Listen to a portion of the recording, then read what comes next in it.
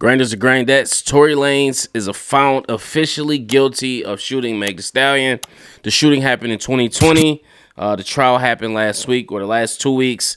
Jury deliberated for about 7 hours and they found Tory Lanez, little short midget Canadian ass, guilty. Hopefully they deport his fuck ass. I'm sick of seeing his little funny looking ass, his funny little receding hairline and teeth. I was never one of them people who capped for Tory. The only doubt I had was like during this trial where it was, you know, maybe Kelsey did the shooting, or, you know, maybe she still did have something to do with the shooting. If she did, Tory should have came forth and said something, you know. Hey, it ain't snitching if it ain't nothing criminal. It's you trying to fight for your life and your character. So I don't know. I just think that he did it. You know, he lied about punching August Alsina and snuffing him, and we clearly know he did it. So I just think that, you know, he just felt like maybe it wasn't enough evidence. Maybe that, you know, since it wasn't on video, they wouldn't think he did it. But ultimately,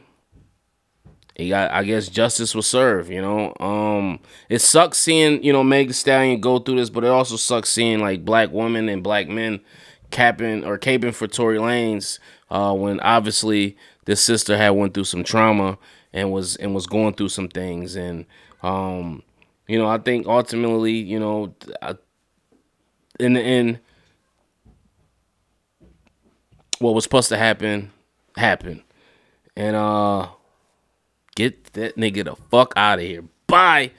I don't like Tory Lanez's music. I like maybe a couple of songs he ever had, but I just think his whole persona was corny. I just think his music is cool, but he just bites other people's styles, and I just didn't like the way he went about it. You know, if he was smart and he knew in his heart of hearts that he shot Meg, he should have probably took a plea deal. You know what I'm saying? And I don't know if that plea deal would include him getting deported, but ultimately, like, now you ain't got nothing, bro. Your career is probably more than likely done for.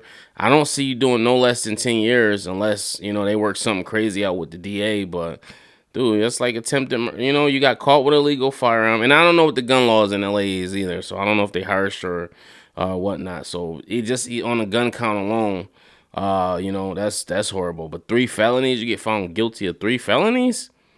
Dude, that's you pretty much gonna be doing some time. So we'll see. They said they took him in custody immediately. So right now, Tory Lanez will be bringing in Christmas and the New Year's behind bars. I don't wish jail on no black man, no person in general, but you know, you can't go around shooting women and doing sucker shit and expecting to have a different outcome. We'll see what happens. Post your comments below. Let me know what you guys think. As always, peace, love, and prosperity. And fuck Tory Lanez.